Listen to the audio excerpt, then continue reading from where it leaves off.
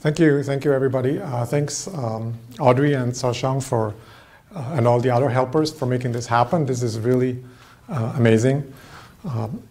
We started Go probably close to 10 years ago in 2007, end of 2007, and I'm absolutely certain that nobody at that time and in the Go team thought that we would ever get to this place where we are right now. So thank you very much for all of you and for your enthusiasm in Go. That's really great. So this is a talk about Go, the language. A lot of things have been said about the language. Many aspects of the language have been covered, and I'm going to dive into a little bit the aspect of packages, a little bit more in detail than has been maybe done in the past. So Go packages is the main mechanism for programming in the large that Go provides. And they make it possible to divvy up a large project into smaller pieces. A Go package provides a namespace for encapsulation and information hiding. And it also provides an interface against which you can program. And there is an import mechanism that allows you to depend on a package. On the implementation side, there are two main pieces of machinery that make packages work. One is the linker, which I'm not going to talk about, and the other one is the export and import mechanism, which are more complicated than it may seem at first. So in this talk, I'm going to concentrate on the export and the import. But before we do, let's step back in time a little bit into a simpler time. And that time is the 1970s. And the simpler language is C. So incidentally, we have Dennis Ritchie here, the inventor of C, and Ken Thompson, the inventor of Unix, doing something on a PDP-11. According to Ken, they don't know what they were doing at this point on this machine. But the language of choice at that point, or the new upcoming language, was C.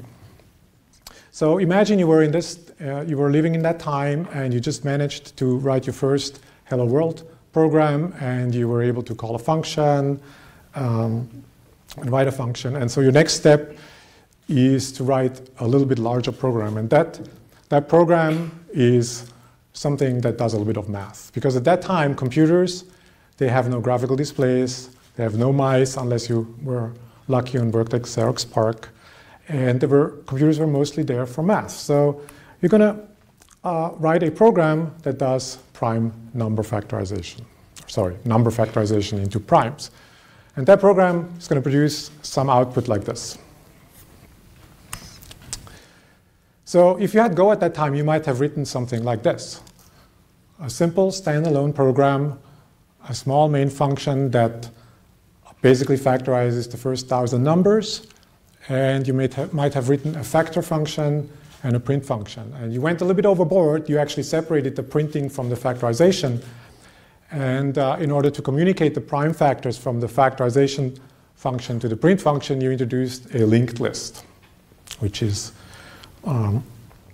can see here, where the elements of the linked list, the fields of the linked list are the factors, the power, how many times a factor appears, and then the link to the next element. But there's no Go for another 40 years or so. So you end up writing it in C. And your program looks almost the same as the Go program, except that the imports are now becoming includes. The type declarations are inside out. And there's an awful lot of semicolons, which looks like the most normal thing in the world to you. So in other words, your program is a closed box, and all those gophers are neatly packed up inside it. So your prime factorizer is so fabulous that other people want to use it too. So you decide to create a library. And so you're going to factor out, so to speak, the factor function, the print function, and the list type into a separate packet. Or in other words, you're going to split up those gophers just so. So once you have created that library, of course you need to now connect to that library. And in in C, of course, the correct or the usual standard way of doing this is to use a header file. But as you may know, you can also not use a header file. You can just declare that library interface explicitly in your client. So in your main.c that we have now here, you would redeclare the struct type that you're using. You would declare factor and print as externally defined functions without function bodies, and the rest of your program looks the same. And so the C compiler can now compile this main.c as long as there are no syntactic errors, and otherwise it's correct. It will compile this file completely separately of the library, in fact independently, and you will get a main.o. And equivalently, you can do the same thing on the library side. If your lib.c has no errors, semantically correct, it will compile and you get a lib.o. And it's now the linker's job to connect those two pieces of object files. And the linker actually doesn't care about the interfaces at all. The linker only cares about symbols. As long as there is a reference to a blue, purple, and pink gopher in your main.o, and as long as your lib.o has a blue, purple, and pink gopher symbol, you will connect the two, and everything is jolly, and your program hopefully works. In fact, it will even do that, the linker, that is, if you made mistakes. So if you declared your list type without any fields, the blind gopher, or if you had your factor and print function with the wrong signatures, the disheveled and drowning gopher here, then it would still link. And if you're lucky, your program crashes. And if you're not so lucky, your program works and there's a subtle error somewhere that you won't notice for a long time. So the better solution is, of course, to use a header file and use includes to get the same effect. And so from the C compiler's perspective, there's absolutely no difference between the prior solution and this solution, because the C compiler proper actually never sees the include. That is all done by the preprocessor, which removes the includes, which basically actually includes that text. And so from the C compiler's point of view, the sources look exactly the same as before. But even if you use a header file, you don't actually get proper enforced information hiding, because like before, we could still declare the shape of the gopher hand and feet in main.c, and then, even though they're never intended to be visible to the outside, and then our main program could wiggle the toes and the fingers of that blue gopher, even though header file never exposed those things. So header files work surprisingly well, but there's of course a lot of issues.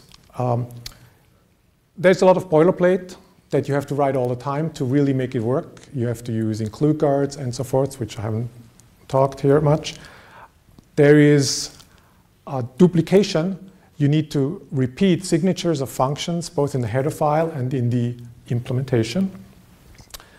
There is information leakage. You cannot prevent certain things to be exposed, even though you don't want to expose them. For instance, in C, if you have a struct type where there's fields that you don't want to expose, you still have to mention them to get the correct size of the struct.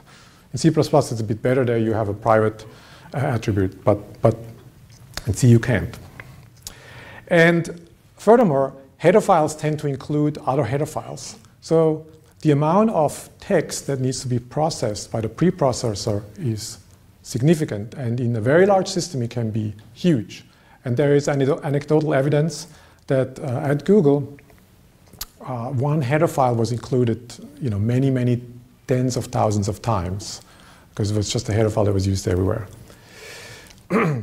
Now, the include guards will, of course, prevent the compiler from seeing the details, but the preprocessor still has to actually process that file, or those files. So what we really want is a dedicated language feature to construct libraries. We don't want to have boilerplate. We don't want to write includes, which are really kind of like a poor man's mechanism for creating libraries. We don't want redundancy. We don't want to repeat, for instance, function signatures and have to write them twice and make sure that they match. We want proper information hiding, and we want an efficient implementation because at scale, it affects compilation speed. And we want it to be self-contained. In C, with header files, you have to refer to other header files, which in turn may refer to other header files, and so forth. We don't want to have that. We want to have all the information that is needed for one particular interface of a library in one place. So it didn't take very long for the programming language community at that time to come up with better solutions. And here is a number of languages that pioneered the notion of modules or packages, if you will. And some of these languages, such as Modular 2 and Ada, they had the notion of both an implementation and a definition package, where the definition package was a separate file, if you will, that described just the interface. That's actually not very far from header files, except that when you were compiling those, the compiler made sure that those definition files matched exactly with the implementation. And compiling those would produce another file, which is sort of similar to what a precompiled header file in C would be. Oberon is a direct successor of Modular 2, and it was probably one of the first languages that did away with the separation of definition and implementation. So you could just, in the implementation, specify with a special marker, I want this to be exported. And as some of you may know, Oberon is a prime influencer in the design of Go. In fact, the package mechanism in Go and the import-export are very, very closely matched with what Oberon did. So interestingly, one language actually bucked that trend at that time for backward compatibility. And at some point, they introduced namespaces, which helped, but it lasted for a very long time. I think the latest version of C++ now finally also has modules. So at some point, everybody comes around, I guess. So today, a language that takes itself serious and that's intended for large-scale programming simply needs to have some support for modularization. And there is now all modern languages, whether statically typed or dynamically typed, have some form of mechanism for that. There's different implementations, and the concepts are maybe not completely the same, but overall, the idea is the same. So now we are ready to dive into the details of Go's implementation of import and export. What does the compiler actually need to make this happen? It needs to have the details of the package that you compile against if you import something. It needs a representation of that API in a form that the compiler can understand, which is usually some form of a graph. And in order to communicate that graph from the package that you compiled to the package that you're going to compile and that imports the other package, you need to have a form of serialization of that graph. So this graph looks a little bit like a syntax tree, but it's not really a syntax tree because it may contain cycles. It may be a dagger-directed acyclic graph. So there's more stuff in there than just what you would see in a syntax tree. So let's look at what happens when we compile a Go package. On the very left, we have our library again. Let's assume that it doesn't import anything. So when you compile this explicitly, it produces a lib.o. And in Go, the information about that interface is actually in lib.o itself. Now, if we want to compile our client, the compiler doesn't just look at the source code of client.go. It also, because it contains an import of our package lib, it will also need to consult that export data. And it does that by looking up lib.o, or if the package was installed, your lib.a, and opening that up and finding the export data in that file. And then use that to completely compile your client.go. And then as a result, it produces its own client.o, which in turn again may have export data on it, of its own. So let me just ask first, who of you has ever opened a .o file with a text editor? Okay, very, very few, like 3 or so. So I, do it sometime, it's interesting. So in fact, if you use a pre-1.7 compiler and you did exactly that, you would see something like this. So most of the object file, of course, is gibberish. You can't really read it. But the beginning is actually clear text. And it looks like what you can see between the dollar brackets here, as if those were like some kind of an interface description. In fact, if you squint your eyes just so, it almost looks like a C header file. So did Ken Thompson actually hide a glorified header file, basically in plain sight, in a .o file? Sure he did. And it's actually not surprising, because it made a lot of sense at that time. Remember, this is a compiler that originally was a C compiler, so why not reuse as much machinery as there was present at the time? And secondly, the header file contains a lot of the information that you need, except that we need a little bit more. And you can see that there's a lot of stuff in there that doesn't quite make sense. So a huge advantage of this format is, of course, that you can parse it easily with human eyes. But it's not really Go code. There's a lot of redundancy in this information. Let me go back here again. You can see that, for instance, because it's human readable and because it tries to be Go code, it follows a certain syntax. And so things like keywords are there, certain strings are repeated, etc., etc. Compiler really doesn't need this. In fact, even though it looks like Go code, it's pretty far removed from actual Go code.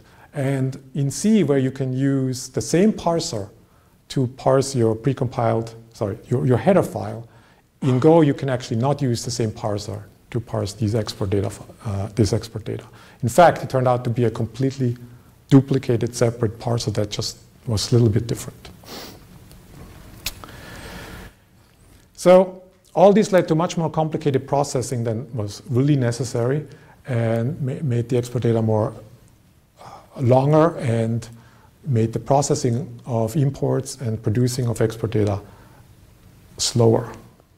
So to address this issue, we switched to a binary export format with 1.7. And this is now what this format looks like now. And it's completely unreadable, of course. You can still identify a few strings here and there. And it is, in fact, quite a bit shorter. Doesn't maybe look like that because the control characters here always show up as 2 characters, so it seems a bit longer than, or almost the same as the textual format, but it's not. Furthermore, this format actually also contains additional information such as line number information, file information that was not present in the original format. And it would be quite difficult to add that to the original format. It would make it even more verbose. So the binary export format has the advantage of not being restricted by the concrete syntax. So we can easily change it and add additional stuff. There's no need for Alexa or a full-fledged parser to process it. We can make this representation as compact as we can possibly come up with. The format can also be easily extended, because whenever we want to export more information, we can just write it in there. We are not constrained by any problems that the syntax might pose. But we also lose the readability. But that doesn't matter, because the only person that's really concerned about readability is the compiler writer. So everybody else will benefit. So how did we get here? So to understand how the export data is generated, we need to look a little bit at the internal data structure of a compilation. So the internal representation of this package that we looked at in the beginning is a graph. And we can see here that our library package contains 3 entities that we're going to export: the list type, the factor function, and the print function. And in turn, all of them have a type. I'm just going to look at the list type here. It's a named type. And the named type has an underlying type, which is a struct, which in turn has 3 fields: factor, power, and link. And those, again, of course, have types. And in particular, the last field, link, has a pointer type that points back to itself. So here we have a cycle in our data structure. This is also a cycle that you find in the Go source code because we create them through names. But in our internal representation, there is additional cycles. For instance, the compiler needs to know for each entity type, function, constant, whatever you have, which package it came from. So all those entities actually have pointers back to the corresponding package object. You can see that with the list type here on the left. So there's more than that. There's cycles that are not necessarily visible in the source code, and we have to deal with them. So since the internal representation of our package is a graph, if we want to communicate that graph from one compilation to the next, we have to serialize that graph. So exporting a package interface means serializing that package interface's graph. And that's, of course, a very old problem. It's well known, and the solution is fairly straightforward. You recursively traverse this graph, and then you write out the nodes as they show up in the order of traversal. But you have to make sure that if you've seen a node before, that you don't go and write that node out again. Because otherwise, if you have a DAG, you might duplicate nodes, and if you have a cycle, you end up in an endless recursion. By the way, if you ever wondered if DAGs exist in nature, apparently they do, as my son proved to me. So I'm going to write down this serialization algorithm in Go here. And the reason why I do this is it's the core of the import and the export, and it is so easy that it can be written down literally in 10 lines of code. So whenever you are in a situation now in the future that you need to serialize some arbitrary graph data structure, there's no need to look for kind of a library or a framework or whatever. It's literally 10 lines of code in Go. So the idea here is that you have this write node function. And of course, as we've discussed before, whenever you write a node, you first have to figure out, did we write out this node before? So there's this check here where we see if the node n is in a map that I called seen before. And if it is, then we've written out that node. And so in order to serialize that node, we now write out simply a small integer value greater or equal 0, a positive integer value. And that's our indication that this is a node that we already written out. And that integer value is, if you will, the number of that node. And we're done. If this node has not been written out before, then we of course have to write it out. But before we do that, we remember that we've seen this node, so we add it to the map, and we give it the next available index, which happens to be the length of the map at that time. And then we write out another integer, which now is a negative value, and we choose this negative value such that it identifies what kind of node we have. So remember our slide, couple of slides before, we have different kinds of nodes that identify packages, types, functions, and so forth. So your integer that you're going to write out here is going to be a value that indicates one of those nodes. And then after that, you write the contents of your node, whatever that node contains, which in turn may contain links, and thus this may call write node recursively. So the key insight here is to keep in mind that every node that's being serialized starts with an integer.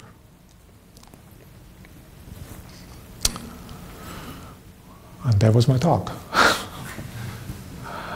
Okay. Now that we understand how the serialization works, we can look at the deserialization. So because each node is serialized starting with an integer first, the first thing we need to do is we need to read that int back in.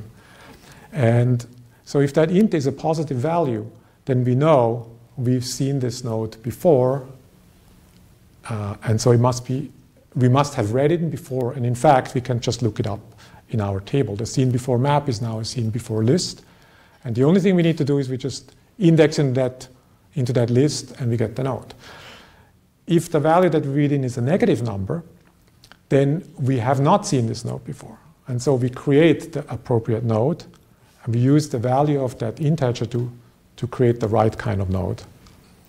and then we add it to our list. And we have to do this before we do anything else, because we may refer to this node while constructing this node. And then we read the contents, which again may call read node recursively. And that's it. So let's look at some results. So this is our library export data in textual format on the right.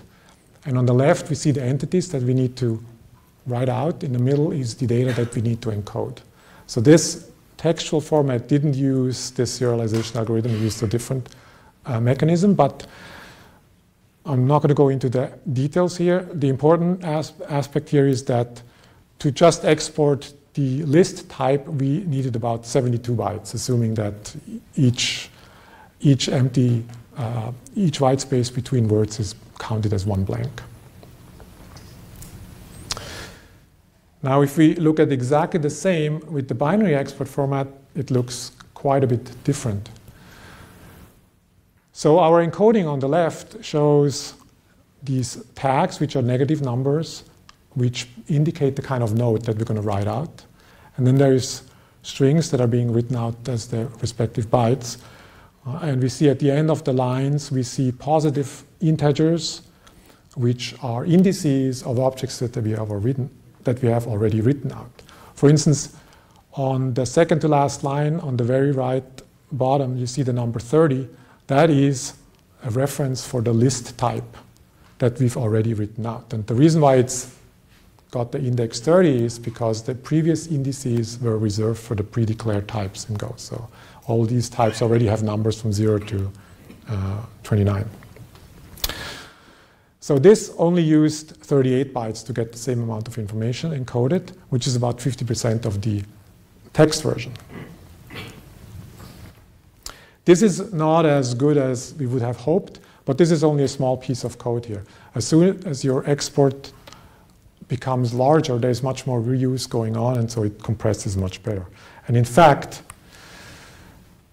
the savings turned out to be much bigger. When we first introduced the binary export data format, we reduced the original export format data size to 29% from the original.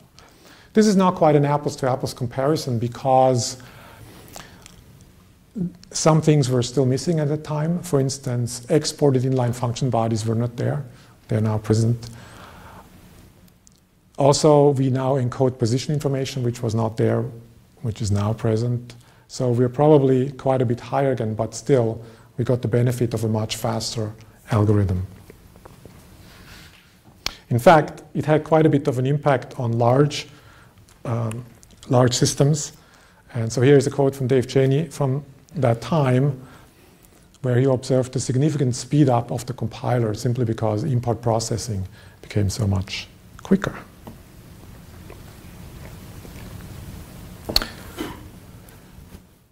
So the problem is unfortunately not solved.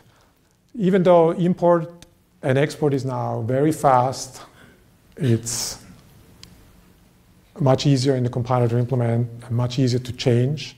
If we have very, very large exports, then we still spend a significant amount of time in that part of the compiler.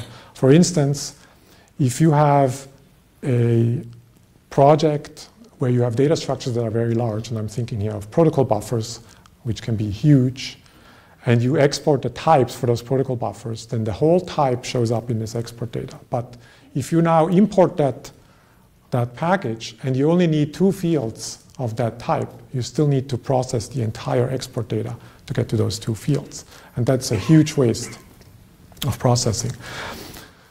So we're going to look into this and try to see what we can do. There's probably different approaches we can take, but one that seems promising is to re-engineer the export data one more time, such that it is indexable and so that we can do indexed access. So the compiler will not have to process export data at all until it needs it, and when it needs it, it only needs to decode the parts that it really needs. So I'd like to conclude with a couple of final observations. So at this point, support for modularization has pretty much passed the test of time in programming languages. It's been around for 40 years. It's a well-established programming paradigm, and every programming language needs to support it. But at the same time, a proper package implementation in a compiler is not a trivial task. There's quite a bit of engineering. There's a lot of machinery to make this happen well.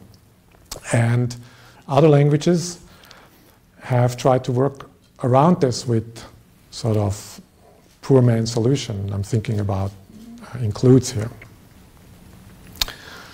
But if the abstraction is right, and in this case, I think the abstraction is right for this paradigm, it is really worthwhile doing the work and paying the price for it. And I think this is not just true for this programming language concept, it's also true for any kind of engineering effort. Thank you very much.